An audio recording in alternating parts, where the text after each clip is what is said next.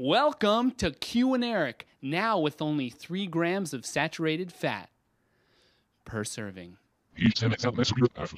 Our first question comes from Young Spielberg, clever, on our forums. He wants to know, where can I get free background music for my movies? Check out the right side of our blog. There's a ton of really great links, and 3 of those pertain to audio. There's Newgrounds, Spin Express, and Free Sound Project. You can also check out this link where a bunch of our forum users are providing you guys with free music of their own.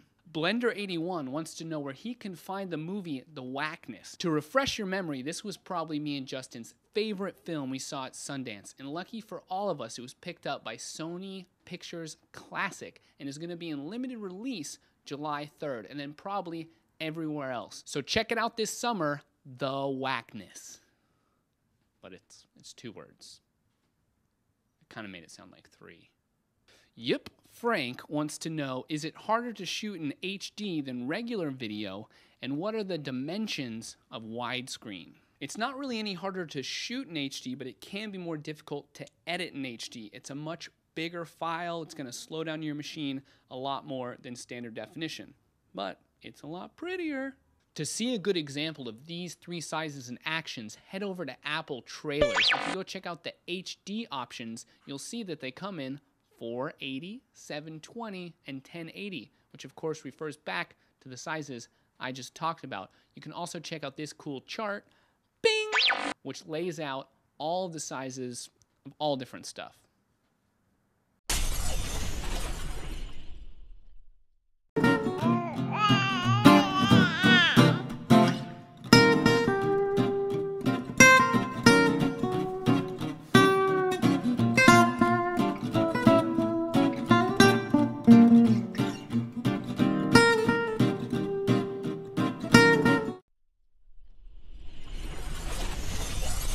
Hey Indie Mogul, this is Sam the Music Man 12, and I have 2 quick questions for Q and Erik. And my first question is, I have this shotgun mic, and it has a switch right here, and I was just wondering if you knew what the switch is and what the 2 different sides mean. When you move that switch over to the side with the bent line, that's going to activate the low pass filter, which actually filters out high frequency sound. And my second question is that I have a Canon GL2, and attached to that I have the MA300 microphone adapter so that I can plug in an XLR cable to it.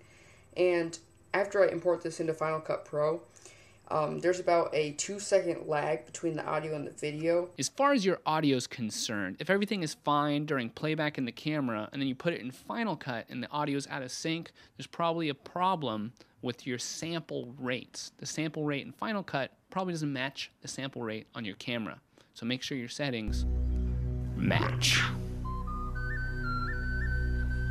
Alright, that's it for this episode, but remember, we're serious about celebrating Indie Mogul's 1-year anniversary, and we want to see your videos. Make sure and get them in, wish us happy birthday, tell us your favorite moment, and send them in by May 11th. That's the deadline. And we'll see you next week on Q and Erik. At the tone, leave a message. We'll get back to you. Me and my friends went down to see third Star Wars. They overbooked the theater. We waited around for 5 hours for the next showing. Cloverfield, outside the theater 4 hours before the movie started, got the 3rd set of tickets. 47 hours for Star Wars Episode 3, and close second would probably be the 36 hours for Star Wars Episode 2.